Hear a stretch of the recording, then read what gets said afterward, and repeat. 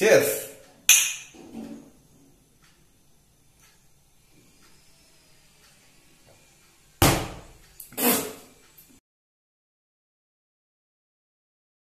வணக்கம் நண்பர்களே, மீண்டும் ஒரு புதிய வீடியோவில் உங்களை சந்திப்பதில் மிக்க மகிழ்ச்சி. நண்பர்களே, இன்னைக்கு வீடியோவில் நம்ம என்ன பார்க்க போகிறோம் அப்படின்னா, ஒரு ரெட் ஒயின், அதாவது கிரேப்ஸ் ஒயின் கிடையாது, பீட்ரூட்டில் செய்யக்கூடிய ஒரு ரெட் ஒயின் எப்படி தயாரிக்கிறது அப்படிங்கிறத இன்னைக்கு வீடியோவில் நம்ம பார்க்க போகிறோம். இதுக்கு முன்னாடி நம்ம தயாரித்த ஆல்கஹாலிக் பீவரேஜஸ் பற்றின வீடியோஸை பார்த்துட்டு நிறைய பேர் நல்ல கமெண்ட்ஸ் கொடுத்துருந்தீங்க. நிறைய பேர் ட்ரை பண்ணி நல்லா இருக்குன்னு சொல்லியிருந்தீங்க. அதே மாதிரி இந்த ட்ரிங்கையும் தயார் பண்ணி பாருங்கள், எப்படி இருக்குது அப்படிங்கிறத எனக்கு கமெண்ட்டில் சொல்லுங்கள். வாங்க பீட்ரூட் ஒயின் எப்படி தயாரிக்கிறது அப்படிங்கறத பார்க்கலாம்.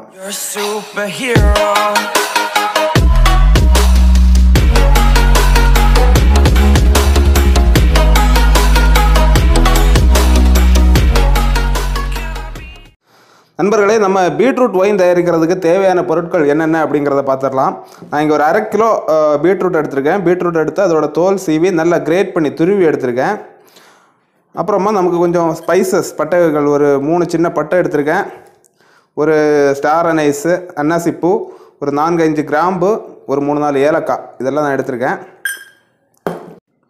அப்புறம் ஒரு பாதி எலுமிச்சம்பழம், எப்பவும் போல் ஈஸ்ட்டு, ஒரு 1.5 லிட்டர் தண்ணி, சர்க்கரை ஒரு 350 கிராம் சர்க்கரை.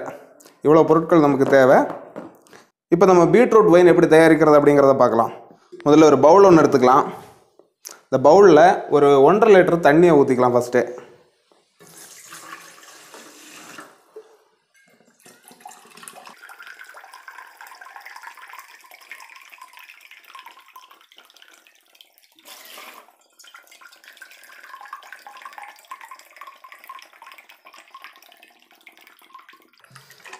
ஒன்றரை லிட்டர் தண்ணி ஊற்றியாச்சு. இப்போ இந்த தண்ணியில் வந்து நம்ம எடுத்து வச்சுருக்க இந்த பீட்ரூட், 1/2 கிலோ பீட்ரூட் இருக்குதுல, இந்த பீட்ரூட் மொத்தமாக இதுக்குள்ளே அப்படியே போட்டுக்கிறேன்.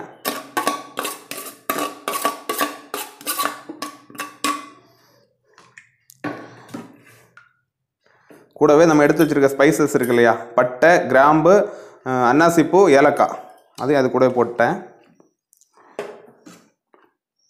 அடுத்ததாக இது கூட ஒரு 350 கிராம் சர்க்கரை, 350 கிராம் சர்க்கரை போட்டாச்சு. இப்போ நம்ம என்ன பண்ண போகிறோம்னா, இதை கொதிக்க வைக்க போகிறோம். ஒரு 5 நிமிஷம் நல்லா கொதிக்க வச்சு நல்லா ஆற வச்சு எடுக்க போகிறோம். ஸோ இப்போ 5 நிமிஷம் நல்லா கொதிச்சிருச்சு. இப்போ ஸ்டவ் ஆஃப் பண்ணிடலாம். இன்னும் ஒரு 1/2 மணி நேரம் இது இப்படியே நல்லா கூல் டவுன் ஆகணும். நல்லா ஆறி ரூம் டெம்பரேச்சருக்கு வந்ததுக்கப்புறம் நம்ம மற்ற ப்ராசஸை கண்டினியூ பண்ணலாம். இப்போ நம்ம கொதிக்க வச்சு எடுத்த நம்ம பீட்ரூட்டோட அந்த கலவை நல்லா ஆறிடுச்சு. லைட்டாக சூடு இருக்குது. இப்போ நம்ம ஈஸ்ட் எல்லாம் சேர்க்கறதுனால லைட்டாக சூடாக எடுத்துருக்கேன். ரொம்ப சூடாக இருக்கிறப்ப எடுத்துடாதீங்க. கொஞ்சமாக சூடாக இருக்கிறப்போ எடுத்து இதை இன்னொரு பாத்திரத்துக்கு வடிகட்டி மாற்றிக்கலாம்.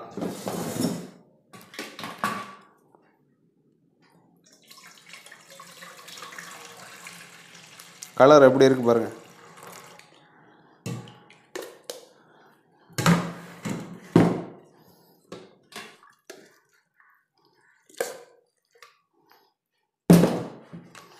நல்லா ப்ரெஸ் பண்ணி இந்த பீட்ரூட்டில் இருக்கக்கூடிய சாறு எல்லாம் எடுத்துருங்க.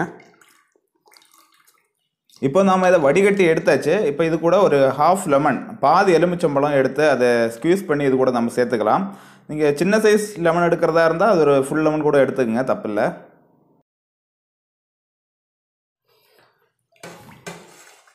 அடுத்ததான் நம்ம இதில் ஈஸ்ட் ஆட் பண்ண போகிறோம்.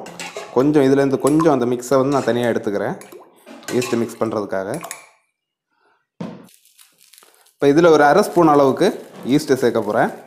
நான் யூஸ் பண்ணுறது இன்ஸ்டன்ட் ஈஸ்ட்டு. நீங்கள் இந்த பெருசாக இருக்கக்கூடிய ஈஸ்ட்டு, கொஞ்சம் பெருசாக கொத்தமல்லி சைஸ் இருக்கக்கூடிய ஈஸ்ட் வாங்கினீங்கன்னா அதை ஒரு 1/2 டம்ளர் சுடு தண்ணியில் ஒரு ஸ்பூன் சர்க்கரை சேர்த்து நல்லா மிக்ஸ் பண்ணி ஒரு 10 நிமிஷம் வச்சிங்கன்னா நல்லா நுர பொங்கி வரும் அதில். அதுக்கு பிறகு அதை யூஸ் பண்ணிக்கங்க. இந்த மாதிரி சின்ன சைஸில் இருக்கக்கூடிய ஈஸ்ட் வாங்கினீங்கன்னா இன்ஸ்டன்ட் ஈஸ்ட் இதோட பேர். இது வாங்கினீங்கன்னா நீங்கள் டேரெக்டாகவே மிக்ஸ் பண்ணிக்கலாம். இல்லை நீங்கள் ஹோம்மேட் ஈஸ்ட் யூஸ் பண்ணுறீங்கன்னா அது கூட யூஸ் பண்ணிக்கலாம். ஹோம்மேட் ஈஸ்ட் எப்படி தயாரிக்கணும்னு தெரியலைன்னா நம்ம வீடியோ கீழே டிஸ்கிரிப்ஷனில் நான் லிங்க் கொடுத்துருக்கேன், அந்த வீடியோவை செக் பண்ணி பாருங்கள். நல்லா மிக்ஸ் பண்ணிக்கங்க. ஈஸ்ட்டை மிக்ஸ் பண்ணதுக்கப்புறம் அந்த மிக்ஸை நம்ம பீட்ரூட் கலவையில் சேர்த்துக்கலாம். இதை ஒரு வாட்டி நல்லா மிக்ஸ் பண்ணி கொடுத்துக்குங்க. நம்ம ஒயின் தயாரிக்கிறப்போ கவனிக்க வேண்டிய முக்கியமான விஷயம் என்னன்னு பார்த்தீங்கன்னா, ஒயின் தயாரிக்கிறதுக்கு நம்ம யூஸ் பண்ணக்கூடிய எல்லா பாத்திரங்கள், பாட்டில் எதுவாக இருந்தாலும் எல்லாம் வெல் சானிடைஸ்டாக இருக்கணும். அதாவது கொதிக்க வச்ச தண்ணியில் எல்லா பாத்திரங்களையுமே வாஷ் பண்ணி எடுத்துங்க, வாஷ் பண்ணி காய வச்சு எடுத்துங்க. இல்லை உங்கள்கிட்ட சானிடைசர் இருந்ததுன்னா அது யூஸ் பண்ணி கூட நீங்கள் க்ளீன் பண்ணி எடுத்துக்கலாம். இப்போ அடுத்ததாக இதை நம்ம பாட்டிலுக்கு மாற்ற போகிறோம்.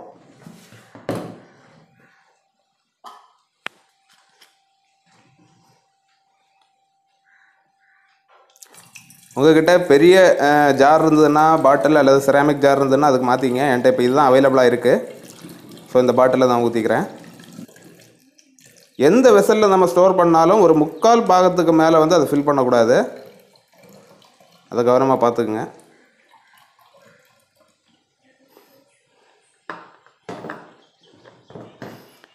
எப்போவும் நம்ம ஒயின் தயாரிக்கிறப்போ இந்த அளவுக்கு கேப் விட்டுக்குங்க.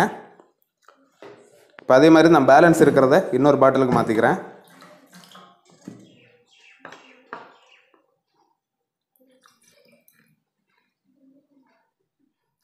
இப்போ நம்ம ஒயின் மிக்ஸை 2 பாட்டிலில் நான் எடுத்திருக்கேன். இப்போ நம்ம இதை ஏர்லாக் பண்ணணும்.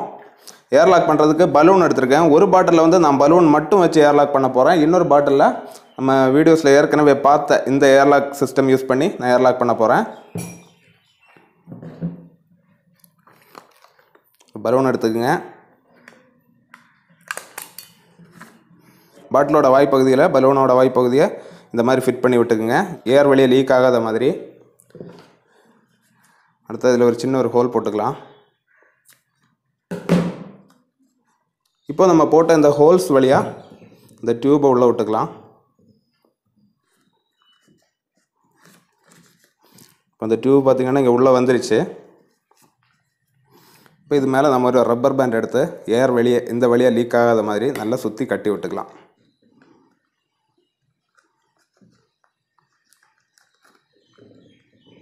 நல்லா டைட்டாக கட்டிக்கிங்க.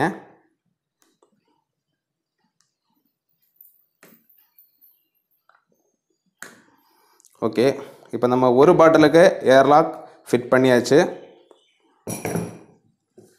இப்போ நம்ம அடுத்த பாட்டிலுக்கு சும்மா ஒரு பலூனை மட்டும் மாட்டி விட போகிறேன். முடிஞ்ச அளவுக்கு பெரிய பலூனாக எடுத்துக்கங்க இதுக்கு யூஸ் பண்ணுறப்போ. ஆனால் பலூன் வெடிக்கிறதுக்கான சான்சஸ் இருக்குது சின்ன பலூனாக எடுக்கிறப்போ.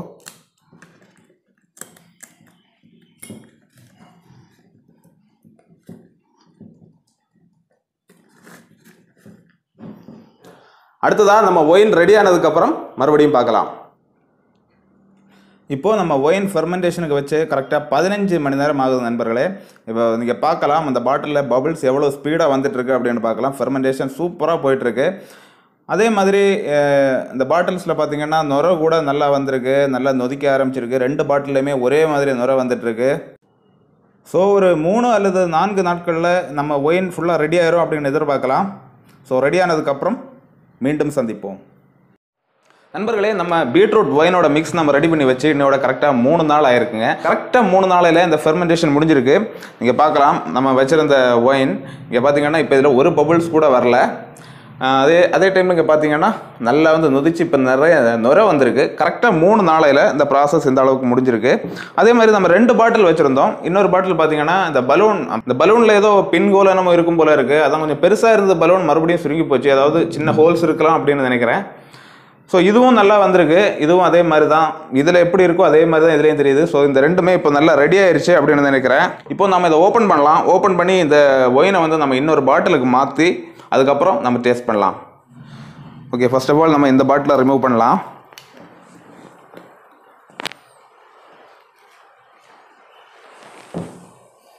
வா, ஸ்மெல் சூப்பராக இருக்குது. இந்த பாட்டிலை ரிமூவ் பண்ணலாம்.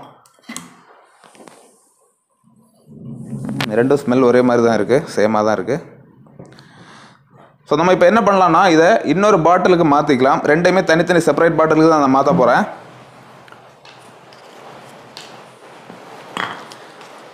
வடிகட்ட தேவையில்லை, நம்ம ஏற்கனவே வடிகட்டி இருக்கிறதுனால. இருந்தாலும் ஒரு வாட்டி வடிகட்டிக்கலாம். வா, அந்த கலரை பாருங்கள். வெளியே நல்ல மழை பெஞ்சிட்ருங்க. ஏதாவது சவுண்டில் டிஸ்டர்பன்ஸ் இருந்தால் மன்னிச்சிருங்க. எவ்வளோ நுரை வருது பாருங்கள். இப்போ இந்த அளவுக்கு போதும். ஓகே, இப்போது நம்ம பலூன் வச்சிருந்த பாட்டிலில் இருக்கிற ஒயினை இந்த பாட்டிலுக்கு மாற்றிக்கலாம்.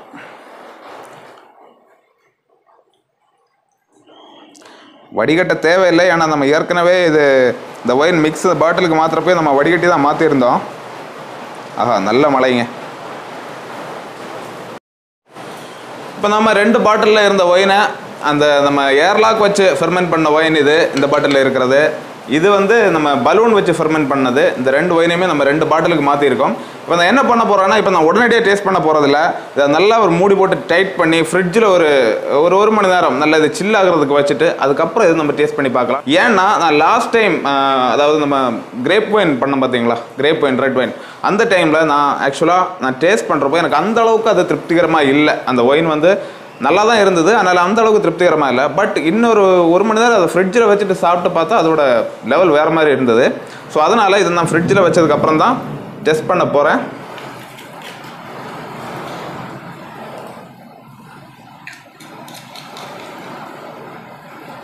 இப்போ இதை நம்ம ஒரு மணி நேரம் ஃப்ரிட்ஜில் வச்ச பிறகு டேஸ்ட் பண்ணி பார்க்கலாம். ஒரு மணி நேரம் ஃப்ரிட்ஜில் வச்சுட்டு சாப்பிடலாம் அப்படின்னு நினைச்சேன் நண்பர்களே. ஆனா அந்த ஷார்ட் ரெக்கார்ட் பண்ணி முடிச்ச உடனே கரண்ட் போயிடுச்சு. அதுக்கப்புறம் கரெக்டா ஒரு நாள் முடிஞ்சிருக்கு. இப்போ ஒரு நாளைக்கு பிறகுதான் கரண்ட் இப்போ ஒரு மணி நேரம் மறுபடியும் தான் ஃப்ரிட்ஜில் வச்சுட்டு இப்போ ஒயின் எடுத்திருக்கேன். டோட்டலா இப்போ நம்ம ஒயினோட ப்ரிப்பரேஷன் டைம் 4 நாள் ஆயிருக்கு. அதாவது 3 நாள் ஃபெர்மெண்டேஷன்ல இருந்தது, ஒரு நாள் வெளியே இருந்திருக்கு, அதாவது ஃப்ரிட்ஜில் இருந்திருக்கு. ஸோ இப்போ நம்ம பீட்ரூட் ஒயின் எப்படி இருக்கு அப்படிங்கறத டேஸ்ட் பண்ணி பார்க்கலாம். 2 பாட்டில் எடுத்திருக்கேன். இந்த பாட்டில் இருக்கிறது நம்ம பலூன் மட்டும் வச்சு ஃபெர்மெண்ட் பண்ணது, இது நம்ம ஏர்லாக் சிஸ்டத்துல ஃபெர்மெண்ட் பண்ணது. ரெண்டுக்கு ஏதாவது டேஸ்ட் வித்தியாசம் இருக்கா அப்படிங்கிற விஷயங்கள் எல்லாம் இப்ப நம்ம பார்க்கலாம்.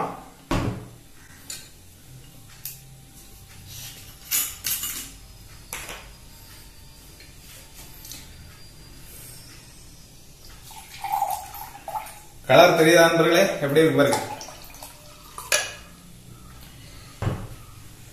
இது நம்ம ஏர்லாக்ல ஃபெர்மெண்ட் பண்ணது.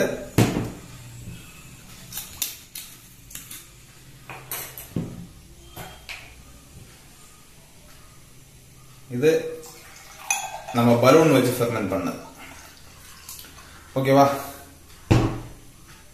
இப்ப இந்த ரெண்டையுமே நான் இப்ப டேஸ்ட் பண்ண போறேன்.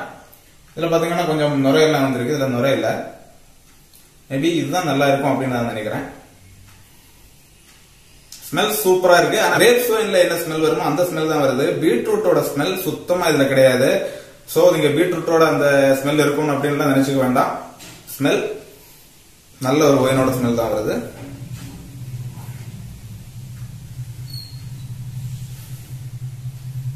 இதுல வர்ற அளவுக்கு இதுல ஸ்மெல் இல்ல. இதுல ஸ்மெல் கொஞ்சம் கம்மியா இருக்கிற மாதிரி இருக்கு. அதாவது இதுல ஸ்மெல் நல்லா இருக்கு, இதுல கொஞ்சம் இதுக்கு கம்பேர் பண்றப்போ இது கொஞ்சம் பேடா தான் இருக்கு இதுல ஸ்மெல். ஓகே, நான் ஃபர்ஸ்ட் நம்ம ஏர்லாக்ல ஃபெர்மெண்ட் பண்ண ட்ரிங்க நான் டேஸ்ட் பண்ணி பார்க்க போறேன். Cheers.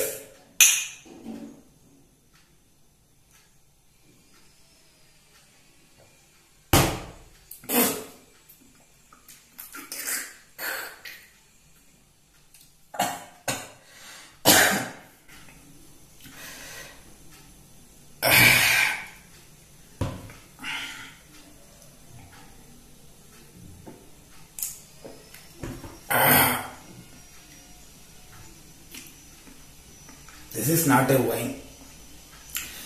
The wine இல்ல, liquor.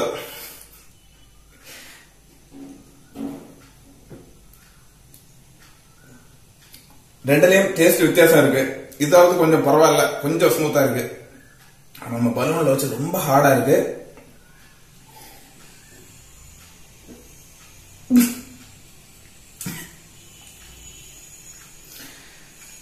நண்பர்களே, 1/2 கிலோ பீட்ரூட், 350 கிராம் சர்க்கரை, 1/2 டீஸ்பூன் ஈஸ்ட், 1.5 லிட்டர் தண்ணி, மேக்சிமம் ஒரு 50 ரூபா செலவு வருமா, 1.5 லிட்டர் சரக்கு. இதை விட பெட்டர் கண்டிப்பா கிடைக்காது. சூப்பரா இருக்கு. நீங்க ஒரு ஒயின் அப்படி சாப்பிட்டா ஸ்மூத்தா அப்படி சாப்பிட்றப்பெல்லாம் ஒயின் சாப்பிட்ற மாதிரி அப்படி ஸ்மூத்தா சாப்பிடணும்னு நினைச்சீங்கன்னா கண்டிப்பா இதை ரெடி பண்ணாதீங்க. நீங்க கிரேப்ஸ் ஒயினுக்கே போயிருங்க. ஆனா நீங்க போதைக்காக, அந்த சரக்கோட அந்த எஃபெக்டுக்காக, அதுக்காக நீங்க இந்த ஒயின் தயாரிக்கிறீங்கன்னா உங்களுக்கு கேரண்டி 100% கண்டிப்பா இந்த பீட்ரூட் ஒயினை ட்ரை பண்ணி பாருங்க. செமையா வந்திருக்கு. நாக்கு இப்பவே வளருதோ, சாரி.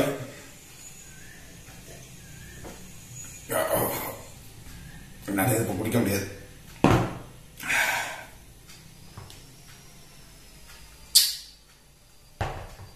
ஓகே நண்பர்களே, நம்ம பீட்ரூட் ஒயின் செமையா வந்திருக்கு, பெர்ஃபெக்டா இருக்கு.